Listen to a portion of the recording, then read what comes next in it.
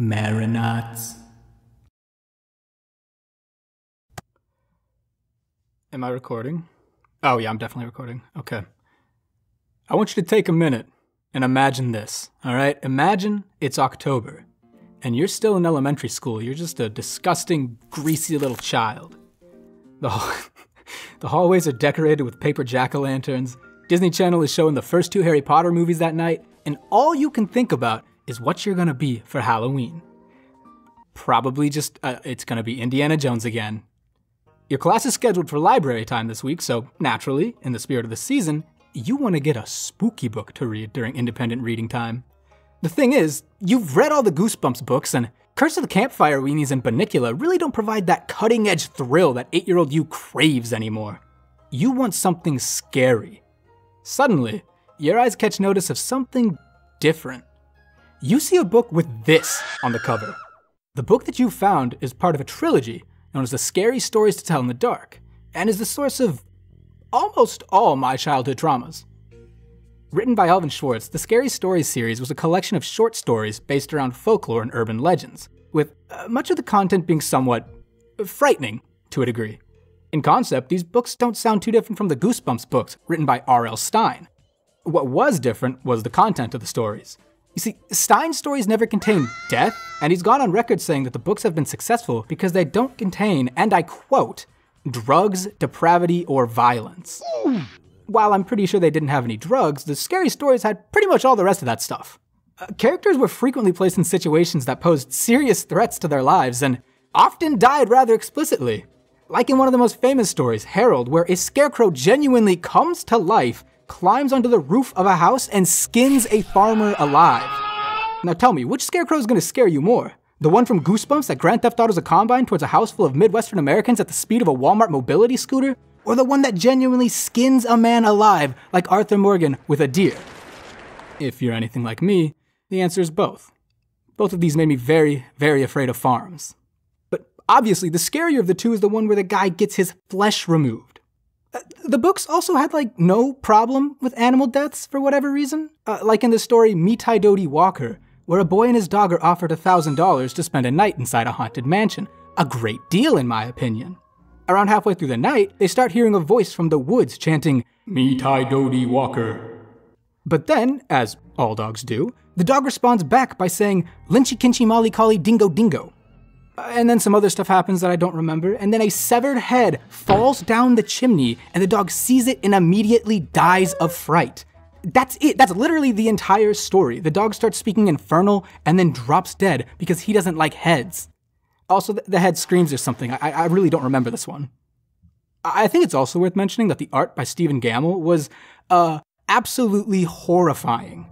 The charcoal and ink drawings made use of strong shadows and light so that only some of the gruesome details were shown, leaving the rest up to your little kiddie imagination.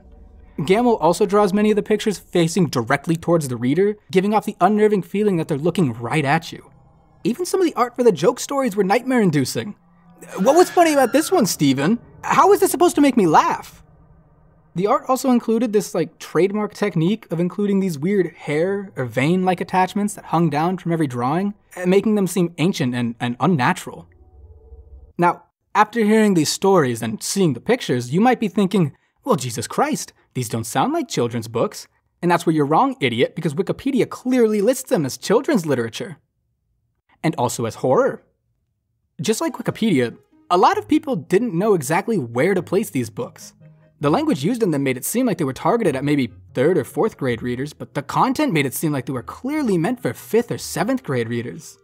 Because of this confusion, they managed to find their way into elementary school libraries all across America after the release in 1981. Shockingly enough to some, the books were actually really popular among children, despite their material. Soon kids were pissing themselves at night and sharing scary stories beneath the slide at recess nationwide. Sadly though, some of these children were weak-willed cowards who cried to their parents about how the big, bad, scary book they got from the library made them cry. Most parents did the reasonable thing and told their kids to just not read the book, but some PTA warriors decided that that wasn't enough. They climbed into their trusty 1975 country squires to take things up with the most powerful person they knew, the school principal. To sum things up, some parents got really heated about the books and how they gave their kids nightmares, so they eventually brought it all the way up to the school district superintendent to try and get the books banned entirely from elementary school libraries. All Alvin Schwartz had to say about this was that he was glad the books were getting attention, which honestly I find really funny. The books were named one of the most challenged books of the 1990s and the 2000s, and again in 2012. These books remain controversial to this day, and to some degree, I really should be thankful that I got the chance to read these books at all. Not just because there's the possibility that I never would have been able to read these otherwise, but also because I feel like these books had a real impact on me. I'm not going to come out here and act like these books helped me explore difficult subjects like mortality or death, because they didn't. They just made me really scared that scarecrow men lived behind my house. But that doesn't mean that they weren't important to me.